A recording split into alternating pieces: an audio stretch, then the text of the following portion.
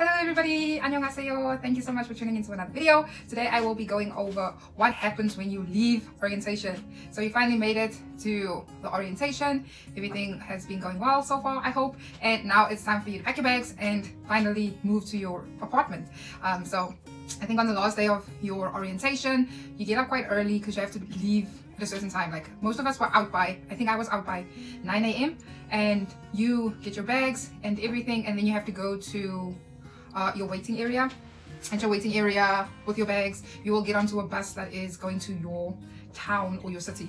By this point you should already know which city you are going to, how many schools, because you've already signed your contract and everything. You have your contracts with you and you have a sealed medical record with you, and now you are on the bus. So for me, I came to Gwangyang city, so my journey was about three and a half hours to the immigration office. So the bus will take you to the immigration office in your city. For Gwangyang, we have an immigration in Gwangyang-shi, so that's where we were driven to. Once you get off the bus, so you get off the bus immediately, and then you have to like wait. I don't know if it was the same for other people, but we got off our bus and then we like had to wait. Yeah, we had to like wait in this area for our co-teachers to come and pick us up, because we didn't go into the immigration office. We had to like wait outside somewhere, and then with our bags, got our bags and everything, got off the bus, then our co-teachers had to come pick us up. Like I waited maybe like not even 10 minutes, and my co-teacher was very organized. Like she had all her ducks in her row.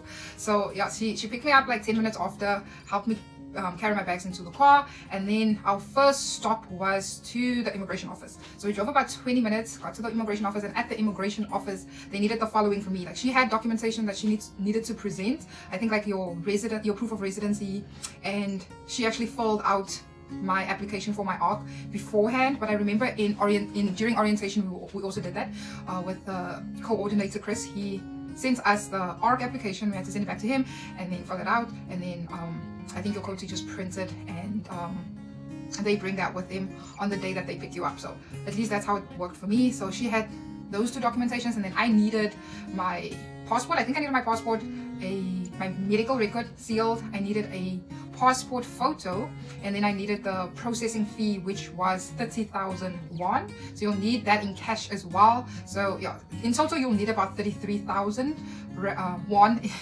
which is about 486 rand, if I'm not mistaken. So yeah, your passport photo also needs to be a certain size. I will leave that somewhere for you, and it needs to be in color, and it needs to have a clear background. So if you have one, just bring one along with you, a passport size photo, or they have like photo booths over there that you can take photos, but I don't know how much it costs. I don't know, I just wanted to be in and out as quick as possible. So I handed her all my things, and then she handed the immigration officer all of the documentation, and that's when you opened the medical record and checked to see if everything was fine, and you sign something. I think you sign a few things, and then you also have to pay another 3,000 won as like a postal, I'm gonna say it's a postal fee, because just so that they can send you your ARC to your school. I had mine delivered to my school. I think you can also send it to your apartment, I'm not sure, but I think a lot of people got it from their schools. So yeah, so the 3,000 was to send your ARC to your school. Let me just make sure that I've mentioned everything about actually getting to immigration office. Yes, so that's immigration. So once you're done at the immigration office, my next step was to go to my school. So because we finished at immigration office like just after 12, my school lunch runs from 12 to 2. So my co-teacher wanted me to meet my principal and the vice principal. So we went to school to get some lunch. I think she figured I also might be hungry at this point. So we went to the school, we went to go get some lunch, and then we went to the principal's office, but the principal wasn't in that day.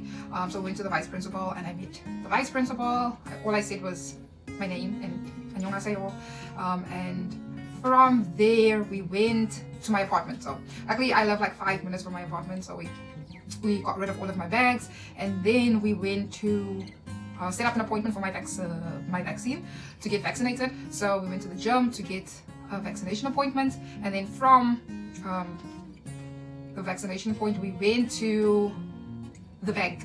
Okay, now the bank took quite some time. Like I think I was at the bank for maybe 30 minutes to 1 hour, because I had to sign a lot of things. Like opening up a bank account is not quick, but I did want to mention some important things when you do go to the bank. Okay, so most people that are teachers, EPIK teachers, have an NH bank account. Like, I'm pretty sure like 90% of us have NH bank accounts. So you will most people will probably have an NH account, and this is how it works with NH account. You get to the bank and your co-teacher will do all of the talking and explaining, and all you have to do is sign a lot of documentation, like your initials and everything. But when you get there, ask your co-teacher for the following. Okay, one, ask for tap to pay. Okay, so that is just when you going on buses, subways, any like kind of transportation that you can use your bank card to pay for it instead of getting another T-Money card. Like, you can get a T-Money card, but the problem with that is I find that you have to load it every time. Remember how much money you have in your T-Money card, and that's just like another card that you have to carry around, which for me is very unnecessary. So I just like, I insisted that that she asks for the tap to pay, so I can just pay for my transportation costs with my card. And the bank only like takes all of it, like accumulates, and then it takes off like one lump, like one amount at like certain times. Like, I know like it's on the 10th and then on the 20th, like that. So periodically, not every time you swipe it, but yeah, so it'll take off at certain times. Is if they can make sure that you can use your card on international purchases. I did ask this, but it didn't, like, I still have to go back to the bank to have this fixed. So currently I can't use any international sites to swipe my card on any international sites, which is kind of a headache. So I have to use my South African bank account to send or to buy stuff. Like, if you are interested in buying from like Shein or Fashion Nova or those sites, or I'm pretty sure, like, even if I have to buy a flight ticket, I'm gonna have to use my South African account because my international purchases have not been set up with my account. So yeah, ask that you can use your card for international purchases. And then another thing, the last thing you have to ask for a remittance account. That just makes sending money back home for you so much easier if you have a remittance account. So please, while you are there, ask if they can set that up for you. And you'll need, I think you'll need your routing number, all your bank details, an address, phone number, and yeah, so I think like a routing number, a SWIFT code, your bank SWIFT code, and I can't really remember what else. You can just look what is required from your bank, or just bring all of that information. And then yeah, also ask for internet banking, so, or mobile banking, so you can use your mobile app to access your account whenever necessary. So yeah, I think that's all. That's about it in regards to setting up a bank account. Now with this, once you, like, with setting up a bank account, you also need a Korean phone, or like a Korean phone number. And at that point, I didn't have one. My co-teacher had to use her phone number in order for me to set up my account. So if you don't have a Korean phone number, your co-teacher will most likely use their phone numbers, and then you will have a bank account. As soon as you get your own Korean SIM card, then you can then you would have to go back to the bank and just update the phone number so that it's your phone number and not your co-teacher's. So yeah, that's also something to take into consideration. And then for me, as soon as my bank account was open, that's when my school sent me my settlement allowance. And your settlement allowance is just 300,000 won, and that's just to like settle into your new apartment or into Korea. So that's also like a very nice perks with teaching with EPIK in South Korea. And then when we were done with the bank account, I did not go and get a cell phone. I know some people went and set up a cell phone, but I didn't. I was one of those people that had to do that on my own. I had to get my own SIM card and get my own phone, which was not that complicated. It's really not that complicated to do it on your own. Choosing which data plan works for you, and then I used a lot of pop-up like a translation app because I couldn't speak any Korean. But yeah, I like it. I managed to do it on my own, so it's not that stressful getting that sorted out. You might go with your co-teacher, but for me, I had to do that alone. And then next on our list, my co-teacher and I went shopping. So I had to already know all of the things that I needed beforehand. So maybe if that's gonna be your case, like I said, my co-teacher was very organized, so she like kind of expected me to know like, okay, what do you think you'll need? So you have to have like a grocery list or some kind of list already, like things that like cereal, hand soap, milk, ramen. I had a lot of ramen my first month. So yeah, just have like a grocery list already at the back of your mind. I needed bedding, I needed all those stuff, so she took me shopping. And I would say ask your teacher if you can go to Daiso, or if you guys have a Modern House in your cities. Modern House is like a nicer version of Daiso. It's still affordable, but it's like better quality than Daiso. So I bought my bedding and my cutlery from Modern House, which I thought was really nice, because Daiso is great, but the quality is not that great. And I don't know if you can find bedding at Daiso. At my local Daiso you can't find bedding, but I'm sure in like bigger cities you might be able to. So once we were done shopping, she showed me how to, once we were done shopping, we came back to my apartment, and that's when she showed me how to get to school. She actually printed out a map of where the school was and how I can walk. Fortunately for me, my school is a 2-minute walk from where I live, literally. I'm so fortunate. So I could walk there relatively quickly and easily. Other people, I think on the first day of actually going to school, your co-teachers actually pick you up.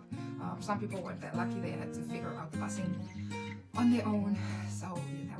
So that's something that you can keep in mind.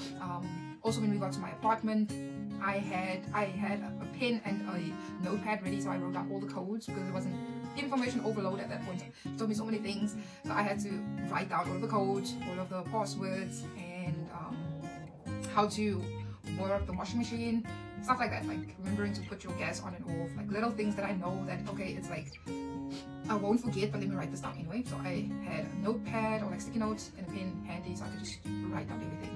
So I would suggest you do that too, like just write down everything, all the important things on the sticky note, and just paste it somewhere where you can see it.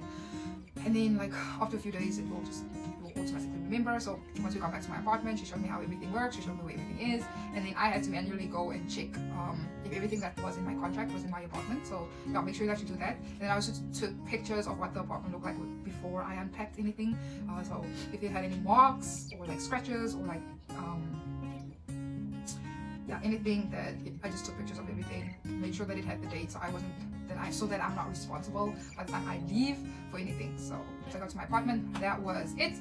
That was on a Wednesday. So all of this took place on August 26th. It was a Wednesday. The next day, Thursday and Friday. Thursday was my first official day at the school. My school starts from 9 to 5, so I had to be there about 10 minutes beforehand. So I arrived at my school at 10 to 9. And on the first day, I didn't do anything. I just desk warmed for 2 days. I was assigned my office or my cubicle where I'd be working, and a few more introductions.